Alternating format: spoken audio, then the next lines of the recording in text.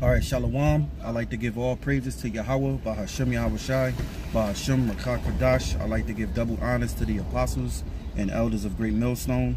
Salutations to all the Lord's hopeful elect scattered abroad, teaching his word in sincerity and truth.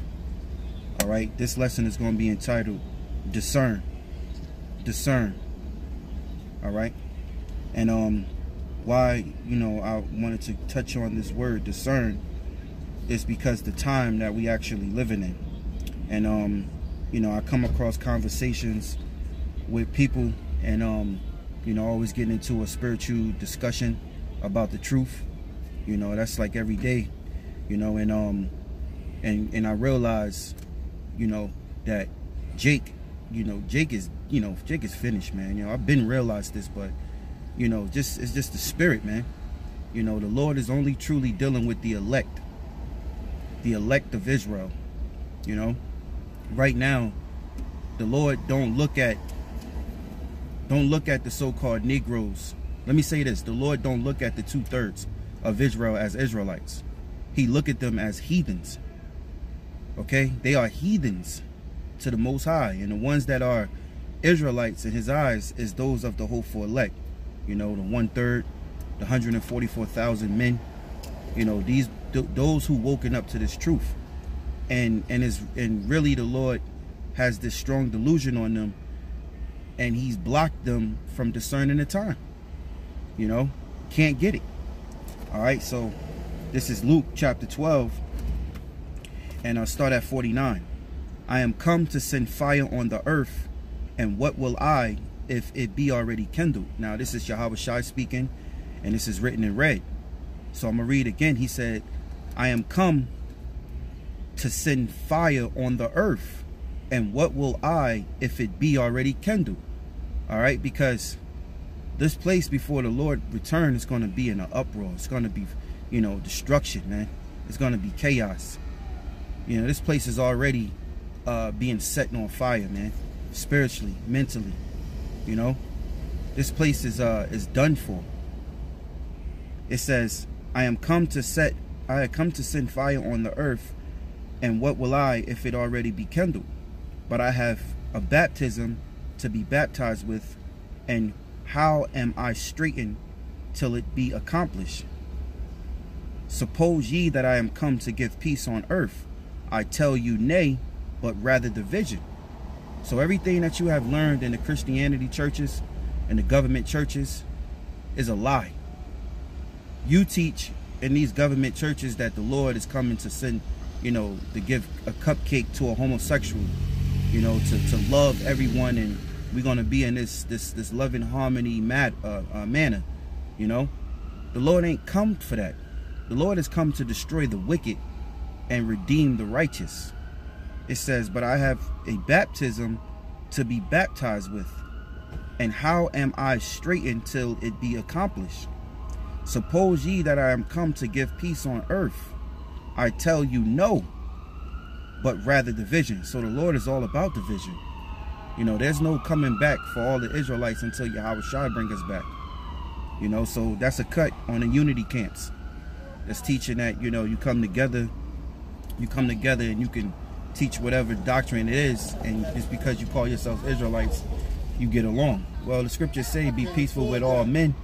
The scriptures say be peaceful with all men, but here it is. We can't come together and break bread because, in the Lord, unless we square some things away.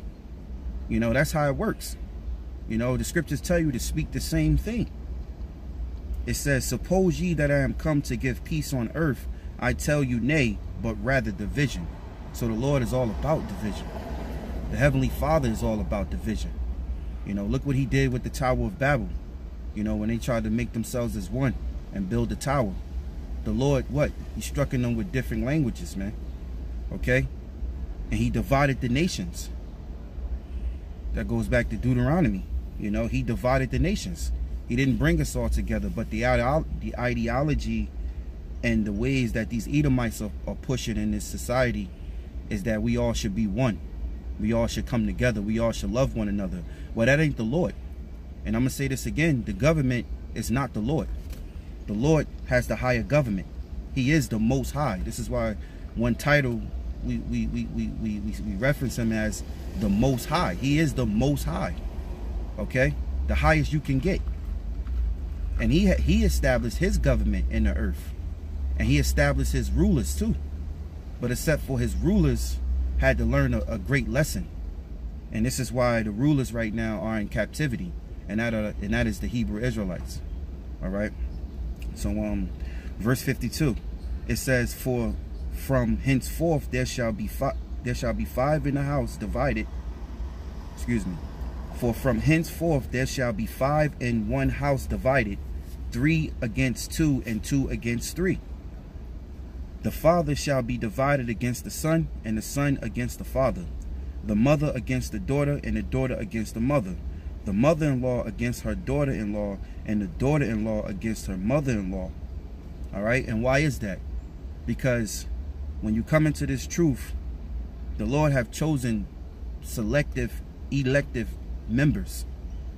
And when it comes to his men, more than likely, you know, more than most of the time, you and your relatives in your household, you're not going to see eye to eye when it comes to worshiping the true and living power. And that's Yahawah, BaHaSham, Yahawashi. So if the Lord woke you up, be thankful. Be thankful. And guess what? It tells us in Sirach, the 2nd chapter, prepare thy soul for temptation. Because you're going to be tempted by Satan, and you're going to come at variance against your father, against your mother, all right, against your cousins, against whoever in your household, whoever your peers are, your friends. All right, when it comes down to this truth, the Lord is truly making a division, you know, and that's a beautiful thing, you know. And you as that individual, you can't have this soft heart, you know. And well, let me say, you can't be emotional. Let me say this, there's better words. You can't be emotional when it comes to this word, because the Lord said, my thoughts are not your thoughts, my ways are not your ways. All right. And it's things where you might not understand at the time, but the truth, the word, when you read, you know, you get understanding. And sometimes it's some things that you can't grasp yet because you ain't on that level yet. But you have to have patience and hold on fast to what you was learned. And the Lord will reveal what it was. Because the Most High is righteous, man. Okay? Most High is righteous. And the men that he set up are righteous. Okay? So you have to trust. You have to believe in the Lord. It says, verse 53 again, "The father shall be divided against the son, and the son against the father, and the mother against the daughter." So you're going to have women that's going to come in this truth, and you're going to be at a difference, a variance with your mother, your grandmother, your great-grandmother. All right? You know, a daughter and a mother, you know, is going to be set at a difference, a variance, man. Because why? One believes in the Lord and one doesn't believe in the Lord. You know, do you get that confused with dishonoring your father and your mother? No, you honor them. All right, to the best of your ability, you honor them. And if you have age, you know, start praying and asking the Lord to, you know, help you get into your own place. Get up out of your parents' place, because when you're in your parents' home, you know, if you of a, you know, as Paul said, when I was a child, I thought I was a child. When I was a man, I thought I was a man. All right, when you of a certain age, a young man or a young woman, or, you know, you become that adult, you know, you want to have some type of liberty away from your parents so that you can serve the Lord. You know, if not, it's going to be tough, man. You know, because if they don't believe, then you're going to have a hard time. But that's what prayer, that's what supplication and praying to the Lord for. You know, there you go. Some people I talk to, they say they don't know what they should pray for. Well, what do you mean? Pray to be delivered. Pray for the Lord to bring the kingdom here on the earth.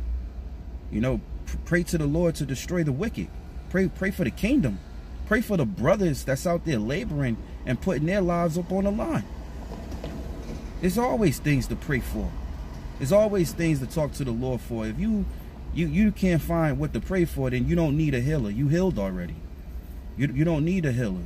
All right? And Yahawashi is the healer. You know, I'm going to hit you with something. You know, when you read the miracles Yahawashi did, you know, he spoke to those people and he said, you know, because of your faith, you have made thee whole. You know, it was their faith that made the miracle work, because they believed. You know, even though we know the Most High have done it, but it was because that individual believed. You know, if you don't believe, then what? The Most High is not a healer unto you. You know, and that's scary. All right. So anyway, it says, and daughter against the mother, and mother-in-law against the daughter-in-law, and the daughter-in-law against the mother-in-law. Right. Verse 54. And he said also to the people, when ye see a cloud rise out of the west straightway, ye say, there cometh a shower, and so it is. And when ye see the south wind blow, ye say, there will be heat, and it cometh to pass. Ye hypocrites, ye can discern the face of the sky and of the earth, but how is it that ye do not discern this time? Exactly. You can look at the clouds and you can see, oh shit, the clouds are dark. Oh, it's gonna rain, bro. Might gotta get an umbrella. You know, you could discern that. You know, you can discern even by just looking on your Google search news, seeing what the days will be for the following week that Esau puts out there. You know, see, these are things that you discern in if you want to know. You know, you can tell the seasons are changing.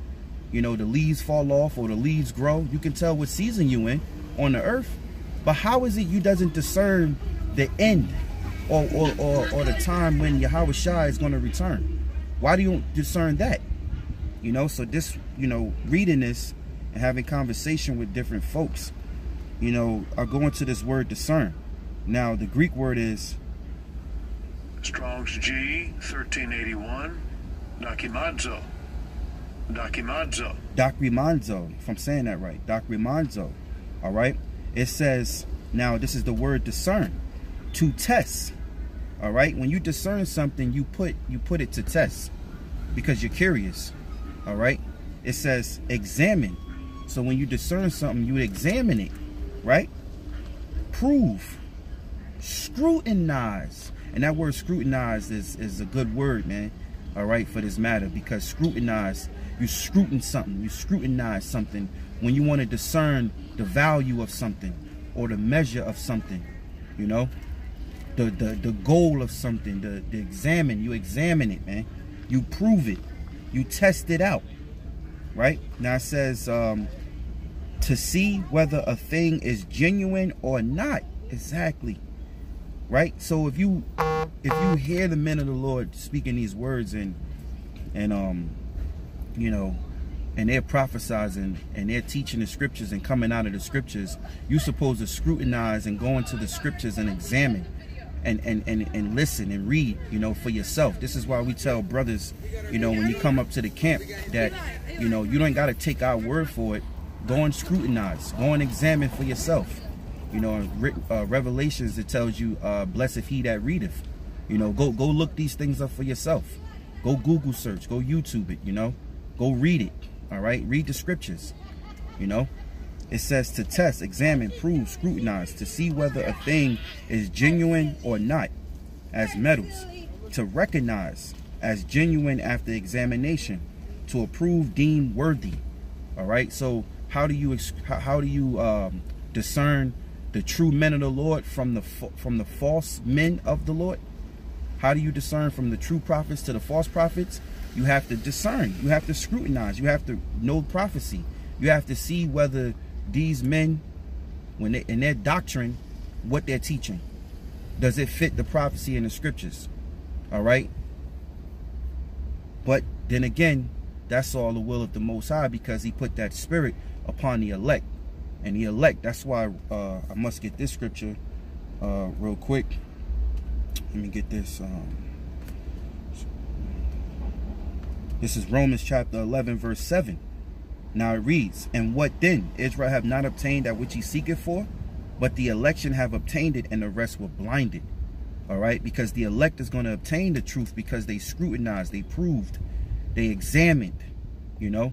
The Most High opened their spirits up to do those things. Those small little things, you know, it seems small, but it's actually huge, because that's the steps you take, you know, into what? Acknowledging your wickedness. Now, this word is for the Israelites, from the seed of your father. If the seed of your father goes back to being one of the Israelites of the tribes, you are Israelite. No matter what your complexion, skin color, eye color is, it doesn't matter. If your father's line go back to being of the Israelites, you're an Israelite. All right. Isaiah 46:3, which was born by me from the belly, carried from the womb. You have to be born an Israelite. All right. And this word that we teach and we do these shows is for the elect. You know, building up your faith. It's for edifying, to building upon your faith and toward your salvation. You know. So anyway, it says, what then? Israel have not obtained that which he seeketh for. And what do they seek for? They seek the truth.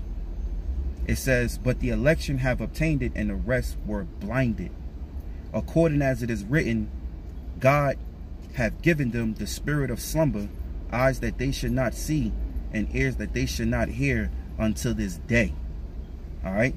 And David say, let their table be made a snare, and a trap, and a stumbling block, and a recompense unto them. You know, so you don't want to be 2/3, man.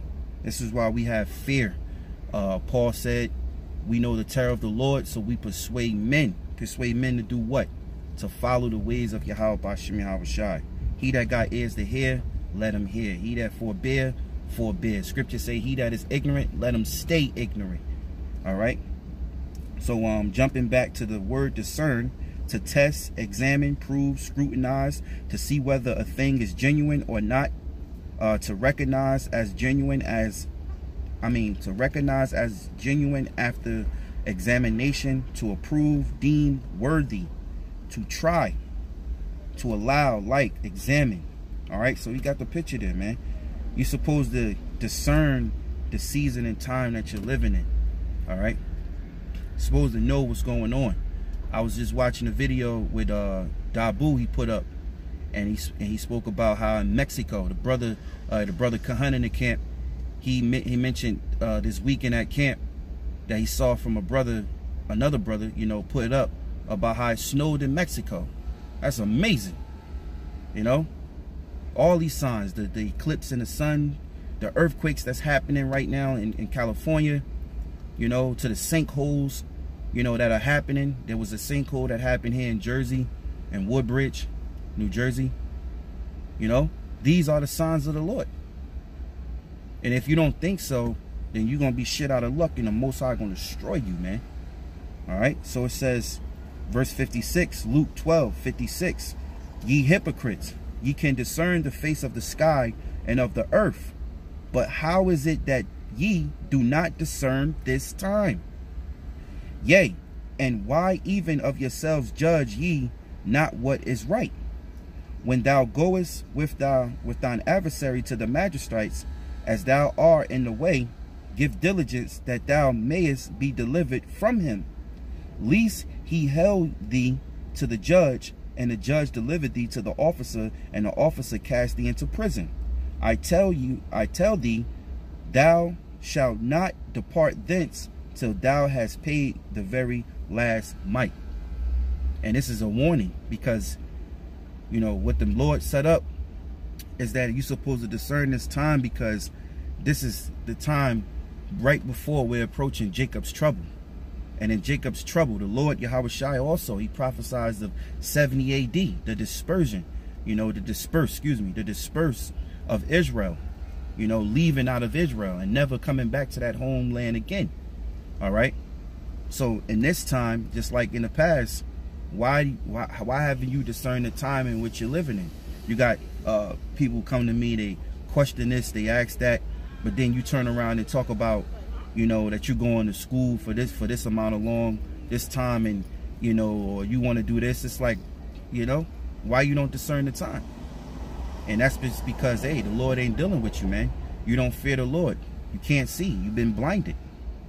You know, so don't get mad at me.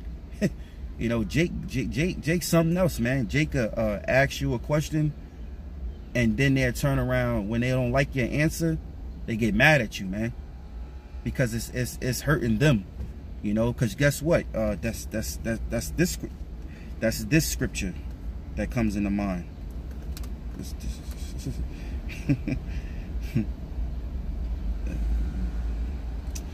Where's that? Okay. This is Hebrews chapter 4 verse 12. For the word of the Most High is quick and powerful and sharper than any two-edged sword, piercing even the dividing asunder of the soul and spirit, and of the joints and marrow, and a discerner, see, there go that word discern, and is a discerner of the thoughts and the intent of the heart. So, you know, when we speak, we don't come out of our own opinion and what we got to say. We reverence and we tell you what comes out of the scriptures. You know, Jake want to hear what we got to say, but we don't have shit to say. All right. We don't have nothing to say. All we have to say is what the Lord told us to say. So you can call us mockingbirds. You can call us whatever it is you want, man.